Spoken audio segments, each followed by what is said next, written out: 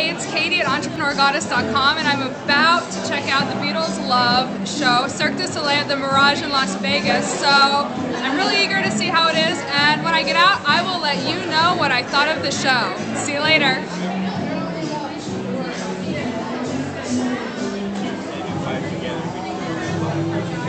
So the show was fun and fabulous, and I'm floating with love and happiness right now.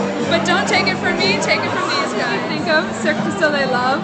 I thought it was amazing. I thought the acrobatics were awesome. I liked it a lot. It's like every song you used to like hear, that's how I would dance in my head. The fifth Cirque du Soleil show that I've been to.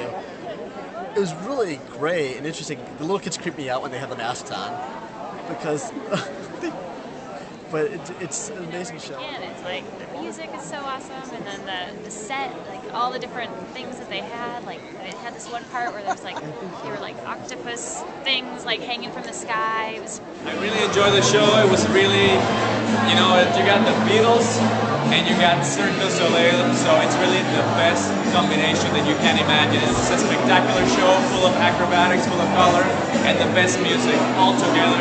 So if you haven't seen the Beatles Love in Las Vegas at the Mirage, what are you waiting for? Like, you gotta watch it. You just gotta do it.